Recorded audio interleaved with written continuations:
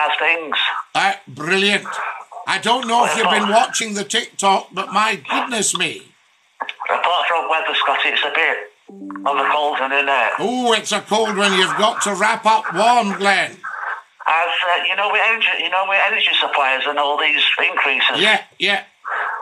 Don't you think these companies ought to just realise how tough it is for people these days with bills and that, with gas and electric? Absolutely.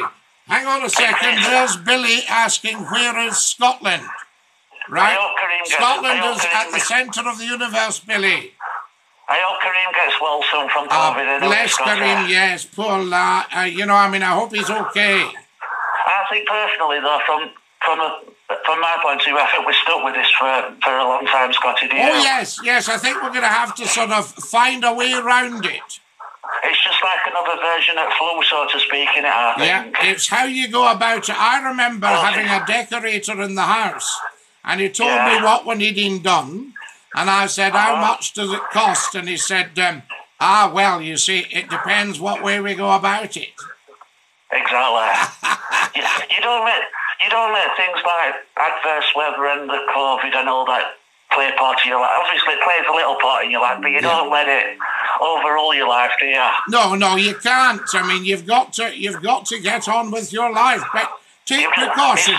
Keep a bit of social distance. Of course you are. I mean, what do you reckon to them lowering restrictions then, Scotty? Do you think that's a good idea then? Well, I don't know. You see, we've kept ours in Scotland just for now.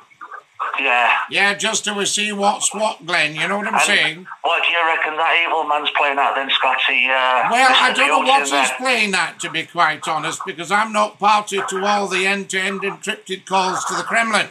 But, I'm finding it very strange that he's gone as far as he has. But there's quite a bit of history in Ukraine that we're not necessarily hearing about. Oh, yeah. You see? So I think he was made a bit nervous by the West pushing in.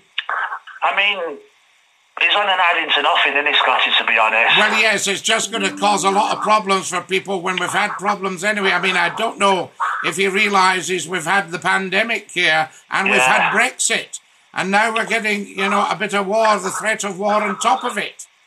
Do you think we'll have a World War III then, Scotty? No, I hope not, because it wouldn't last very long.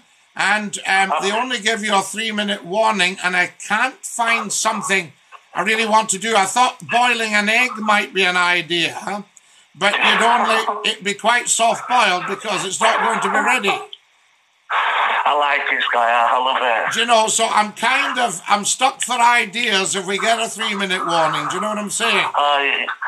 Just like we said, Scott, nothing surprises us these days with what goes on in life. If we did get a 3-minute warning, I think probably I'd pop up and take a few calls. Yeah, definitely. Scott, you're such a charming and reliable guy, Scott. Well, just to put people's minds at ease.